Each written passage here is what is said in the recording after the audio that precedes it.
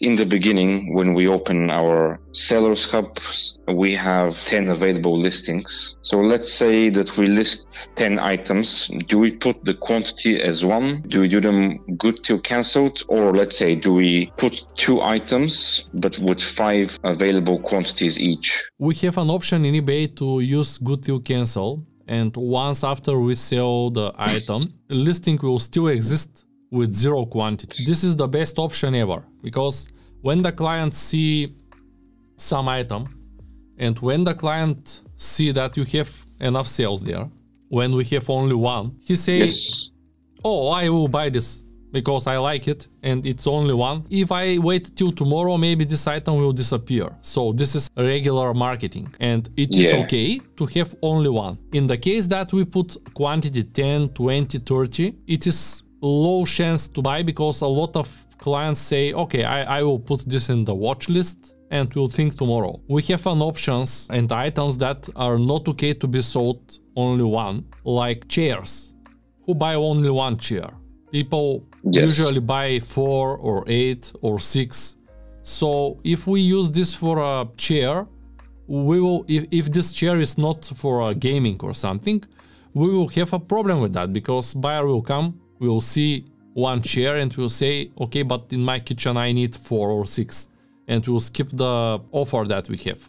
So we need, the first rule in the dropshipping is to think when we list the item. So if we list without the option good till cancel and we still list 6 items, it is much better to use the option, because without the option some person come and buy 4. Okay, we have 2 in stock, we put them again 6, and some other guy come and again buy 4, and we put again 6.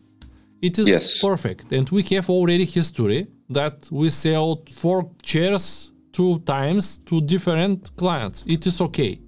But if somebody come at the end and we don't have the option good till cancel enabled and just buy the all chairs at once, this listing will disappear, and the listing will disappear with the history.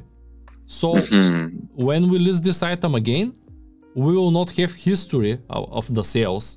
So it will be very hard to create a history again.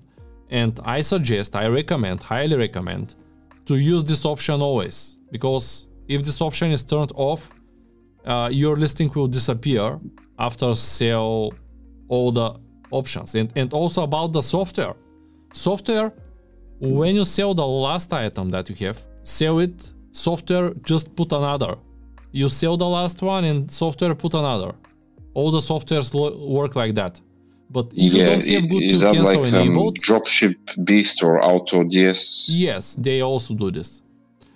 And nice. At the end, if you not use this option, the listing will disappear and software can't help you. And you have only one option to lose your history and to release the item. Yes, okay. So yeah, always use good till cancel. Yes, and we think how much items we must add. So when we list an item on eBay, what location do we put down for the item?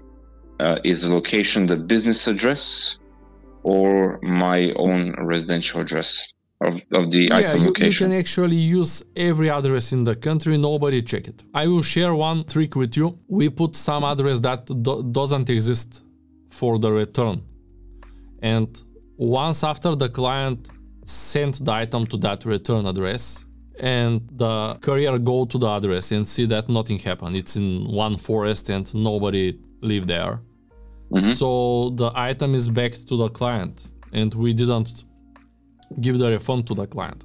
We do this in the situations when the client is angry and client left us a negative feedback before contact us, and after that he come very angry and say, I want to return this item. And in this situation, we just give him a option to return the item, but to address that does not exist. So the client returned the item, we didn't receive it, and we call to eBay and says, okay, but I can't refund this item because I didn't receive it. And eBay closed the case in our favor, and also don't refund the money, and also remove the negative feedback. This is a trick here. Okay, nice. That's good to know. Basically, I have an old eBay account, which I used to use it in 2017. I haven't used it recently, and I have an outstanding tax fee, sales fee, I think, for £1.50. I've already paid that fee, but because I owed eBay some money, would that have a bad or negative effect in the future? No. If you clear your balance once, especially if it is £1 only, you don't need to think that they will do something wrong with your registration. Usually they do wrong with the cheaters that didn't send the items that they sell and receive the money, transfer them.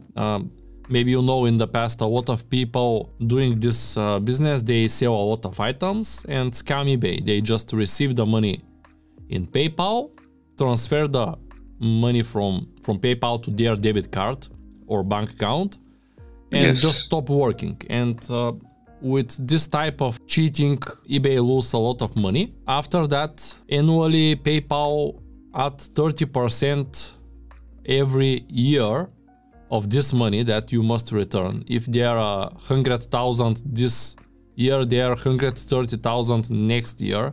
And maybe someday when the amount grow, they will come and will maybe we will have a lot of problems with this type of cheater. So you must pay on time, but if you pay everything, it is not a problem. Yeah, it's £1.50 only anyway. I've already paid it, but yeah, still. It's normal, more than normal to when you stop using your account and you need to pay few bucks to forget about that. Yeah. In very short time, Nahar will be guest in my channel here, so he will explain what new features to expect from ZIK Analytics for us. So it will be helpful. If you have any questions to Nahar, you can put them in the comments below. In the Amazon account, I used to buying products. Do I need to register a residential address? No. About Amazon buyers accounts, they don't have any needs to use your personal address.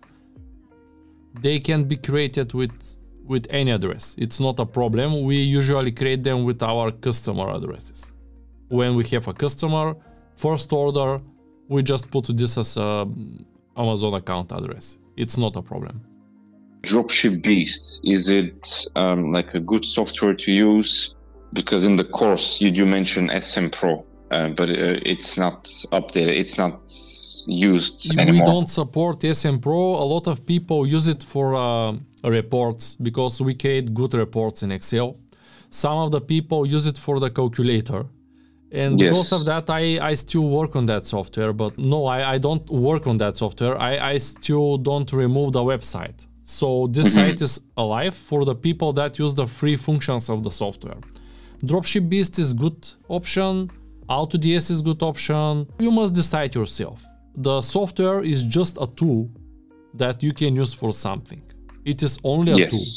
So if you want to be very, very, very big seller using WooCommerce, CloudCart, or Joomla, or any other tool, just the tool is not as much important as the type of the business, the marketing of the business, the products of the business. I have students that use DropshipBeast and they're okay.